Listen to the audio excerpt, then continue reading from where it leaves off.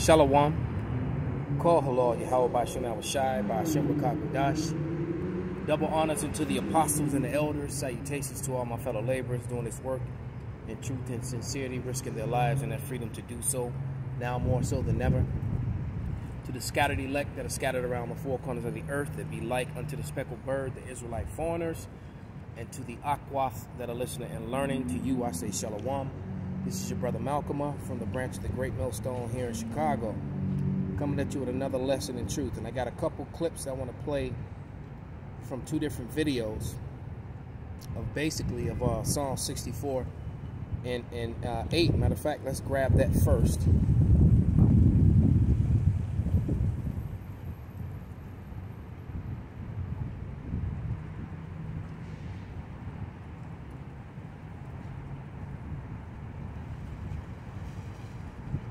This is Psalm 64 and 8, and it reads, "So they shall make their own tongue to fall upon themselves, and all that see them shall flee away." So what you're about to witness or hear are, well, at least one Edomite, because I think that the guy in the second video is actually Jake. But nevertheless, you're about to hear Esau Edom, who is the so-called white man, tell on himself, and he's going to say what the prophets of the Lord, starting with the apostles and the elders on down to the fellow laborers, us, what we've been saying all along. And now this is a congressman standing before Congress saying the same thing. All right, so let's cue up this video. And it's only about 2 minutes long, and then we're going to go right into the scriptures after that. But he says a lot in 2 minutes about the fraud, you know, that which is perpetrated by the American banking systems, which the banking systems connected to the Fed, and the Fed is like literally a fourth branch of government. All right, and we know which people or what portion of humanity controls the banks, but the moment you call them out on it and point out these facts, you're called an anti-Sem, you know, and that, which is their number one defense. Every time they're exposed for any wrongdoing, they scream bloody murder, bloody or anti-Sem, as if that and as if that's going to cover or makes them you know, exempt from all the wrongs that are being done. But here we go. Central banks do it all the time. Central banks repress the amount of interest that rates are, so we don't have the real cost of money. And yet we blame the real retail banks for manipulating LIBOR. The sheer effrontery of this is quite astonishing. It's central banks. It's central banks that manipulate interest rates, Commissioner. And plus, underneath all this, we talk loosely, in a rather cavalier fashion, do we not, about deposit guarantees. So when banks go broke through their own incompetence and chicanery, the taxpayer picks up the tab. It's theft from the taxpayer. And until we start sending bankers, and I include central bankers and politicians, to prison for this outrage, it will continue. Grazie per il gruppo. So there it was. He basically broke down the whole fact about fractional reserve banking. You know, that it's criminal. All right, it's completely and totally criminal. Well, let's jump into the scriptures. This is Ezekiel.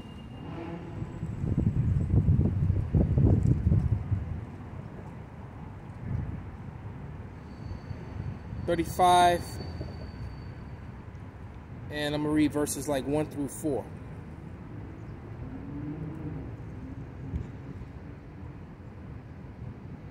Salakia, I'm in Ezekiel 1. I want to be in Ezekiel 35. Here we go. And it reads, "Moreover, the word of Yahweh came unto me, saying, Son of man, set thy face against Mount Seir, and prophesy against it, and say unto it, Thus said Yahweh power, behold, O Mount Seir, I am against thee, and I will stretch out my hand against thee, and I will make thee most desolate. And for all this wrongdoing, it's kind of like, you got to look at it like this. These same people who make Jacob, meaning the Negroes, Latinos, and Native Americans, last on everything. Redlining, last in loans, last in banking, last in home loans, last in car loans, last in business and job opportunities, last in business loans. All of a sudden, these same people want to put you first for Maxine Waters. All right, and many of you are lining up and falling for it. How much wrong do these people have to do to you? You know, and then in Salakia, I said a member of Congress. He was a member of Parliament. So he was before the British, which is basically equivalent to the Congress here in America. All right? Pretty big gust of wind. Satan don't like what I'm doing right now. This is Habakkuk 2 and 6. And it reads, shall not all these take up a parable against him, and a taunting proverb against him, and say, woe unto him that increaseth that which is not his, how long? And to him that ladeth himself with thick clay. So the debt which has been accumulated as a result of these failing bank policies, is this fractional reserve banking. Now they're trying to switch over completely to digital. See, and they're trying to do that before the dollar completely dies, because the dollar was well on its way to dying. That's one thing that this pandemic helped to distract the people away from, the fact that America was collapsing and the dollar is crashing. Right? Don't forget that we were in the middle of the retail apocalypse in America, and that you had housing bubbles, car loans bubbles, credit card bubbles, and the housing bubble, all about to burst. Plus the whole expose with Jeffrey Epstein, with all these high-ranking officials and Hollywood, people of Hollywood, that were exposed and named in this situation. And the pandemic came and kind of put all that on the back burner to where no one was paying attention to it anymore. Don't forget about that. All right? But now let's go to Proverbs. To the book of Proverbs 23 and verse 3. And it reads, am I in Proverbs?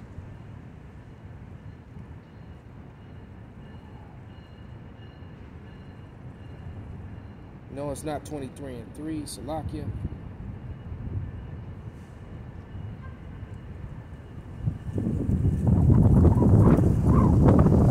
Bear with me for a moment.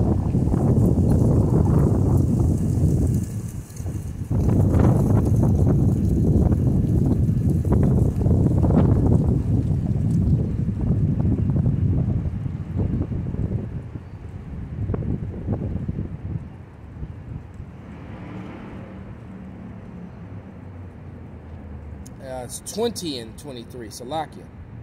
And it reads, divers weights are an abomination unto Yahweh, and a false balance is not good. So the money system deals in debt, which is a false balance. All right, you got to understand what they've been doing is they've been printing money, counterfeiting money, call it quantitative easing, and making money, you know, regardless. And what they do is they take this money and they charge, and they basically, your taxes go to the interest on the money, not to the infrastructure. All right? So you got to remember, wars were fought so that we would have interest-free, debt-free currency. All right? When the gold standard was in place and the silver standard. But now with the current banking systems, they basically, you know, like the Federal Reserve is not federal part of your government. It's a private entity, but yet that private entity has control and controls policy in your government, which is connected to the UCC, which is why they're able to have influence over the courts and everything that is done. Remember what the Rothschild, Mayor Amschel, Rothschild said that give me the control over a nation's currency, and I care not who makes its rules. And the fact that the Federal Reserve and the IRS exist is the evidence of that, because behind closed doors, they control the policy that all three branches of government are swayed to whatever they say at the end of the day. All right, because the federal government will never go against the Federal Reserve or stop them from doing anything that they're doing. That's it's evidence within itself. So that member of Parliament was telling you the complete truth. It's not my words, man. But and that was a video, by the way, that was put up by called Esau Edom snitching on Esau Edom, why the whole banking system is corrupt, and that was by Rashai La Yasharallah, that brother there. And the next one is called There is no V-shaped recovery in jobs, just depression. And we are in a depression. We're in the second depression, and this one is going to be way worse than the one that happened in the early 1900s, around 1929, 1930. But let's pull that up. Did you know that having cold hands and feet is a sign of a much bigger health problem? Most people don't even notice it. That is a good product, though. I've used it. But I'm going to go right to about the 3 Hey guys, minute. welcome to this. Now, the U.S. has regained 13 million jobs since the bottom of the crisis back in April. But as we can see, total employment, it's gone sideways pretty much since last November. And over the past 4 months, it's only increased by 200,000 jobs. All of this just needs to be taken into account when we use terminology like V-shaped recovery or surge in employment. Now, probably the most disturbing point about the unemployment data would be the new unemployment insurance claims. They're still coming in every week between 700,000 and 800,000. And this has been going on for the past 5 months. And there was times it was much worse than that. But previous to this crisis, we never reached 700,000 people losing their job every week. So this is just a continuing, a new normal, if you will, of job losses, heavy job losses every week. And there's no evidence whatsoever of a downward trend ever since the initial partial comeback. Every week, there's around 800,000 people filing for new unemployment insurance claims. Now, the continuing unemployment claims, of course, we've showed how they've manipulated this data and they've hidden a lot of these people, and it has showed some moderation. Now, continuing claims, they've fallen from 5.1 million to 4.2 million, but in both cases, the totals are in recession territory. For example, So that's pretty much all you need to hear. It's in recession territory. And another thing, you know, what he said was a lot. I would suggest that you go back and listen to it again. But, you know, 700,000 a week. Now, you have to remember this. Now, last week, not even last week, a couple days ago, the report came out that 70 million people filed for unemployment benefits. All right? 70 million. Now, here's the kicker, man. America has roughly about 325 million people here. All right? America's workforce is about 120 million. All right? So that's more than, so that's because you got to remember that's your workforce. Most of your working adults. That's that, you know. So the rest of the people, the rest of the population of America are children and senior citizens who no longer work. So if you got 120 million strong workforce and 70 million of them are filed for unemployment claims, that means more than half your workforce is out of work and less than half is supporting the country with taxes. That one fact alone means this place is done. All right? This is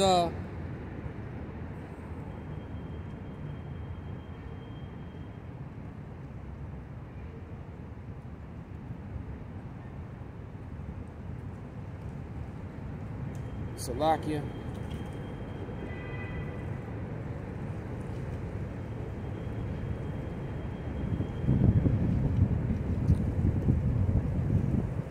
Sirach, book of Sirach.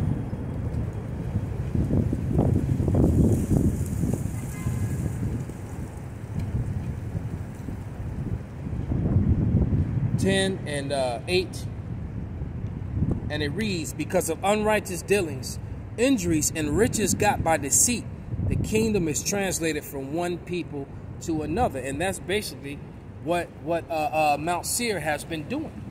That's how they got control over the earth, all right, through the use of the sword and the use of deceit, all right, through the use of deceit, the number 2 weapon, as I heard Apostle Ramlab say earlier today on the live show.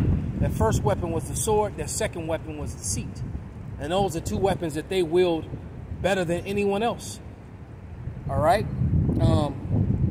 But it's all coming to an end. It's all backfiring on them. Let's go to Sirach, the 42nd chapter. Yeah, and I'm going to read verses 1 through 5, and it reads, of these things be not thou ashamed, and accept no person to sin thereby. Of the law of the Most High, and his covenant and judgment to justify the ungodly. Of reckoning with thy partners and travelers, or in the gift of the heritage of friends. Of exactness of balance and weights, or of getting much or little. Right? So matter what you're getting, much or little, you have no right to sin or break the law, man. And they've broken their wickedness reaches up to the heavens, man. So that bill is due. Call halal Yahweh by Shem Abishai, by Shem Rakak Wadash, Wa Abba Babal, Shalom.